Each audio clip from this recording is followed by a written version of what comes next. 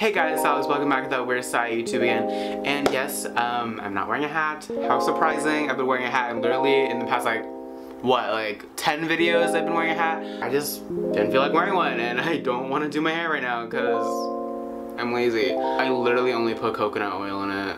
And that's how it's staying down. It's usually just like popping up. But anyways, I have another story time for you guys. I feel like I'm literally turning into Tana Mojo. Like I'm becoming a story time channel. So this story takes place in Florida, just like the story that I told you like 2 weeks ago or something like that. This one is horrible. It's so bad.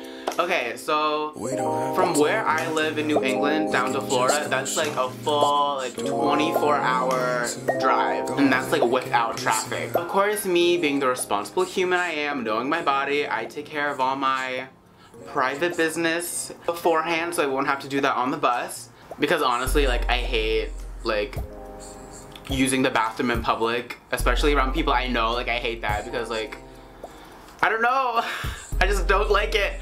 Oh, and like, let's take a break from the story for a second. Let me tell you this mini story time. My dad's a surgical tech in a hospital, so he brings home this like spray bottle sometimes, and it's like Febreze, except it's like wicked strong. It doesn't have a scent. It just like destroys the odor. So I walk onto the bus. I'm just like, okay guys, I have this little spray bottle. It's biological odor disintegrator, so I just left it next to the toilet. Thank the Lord people actually use it, or else the bus would smell like crap. Yeah, so anyways, I'm on the bus, I'm chilling. I'm like, I don't want to eat too much because I don't want my body to feel like it needs to release. So I'm on the bus just chilling, blah blah blah, and then like I go to bed. Oh my god. Actually, I didn't even go to bed. Like everyone on my bus was literally half asleep, and we stopped at like 5 in the morning somewhere and everyone woke up at the same time.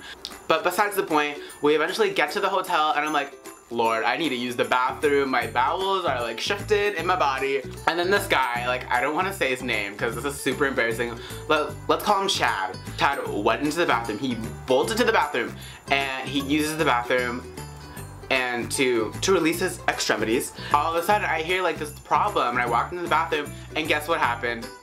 The toilet is clogged. It's clogged. I have a picture and I would show you guys it, but like it has his name in it.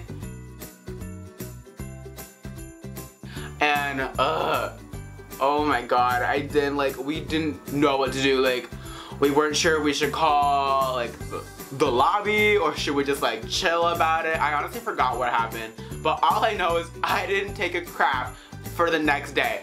So in total, I didn't poop for 48 hours. Do you know what that does to someone?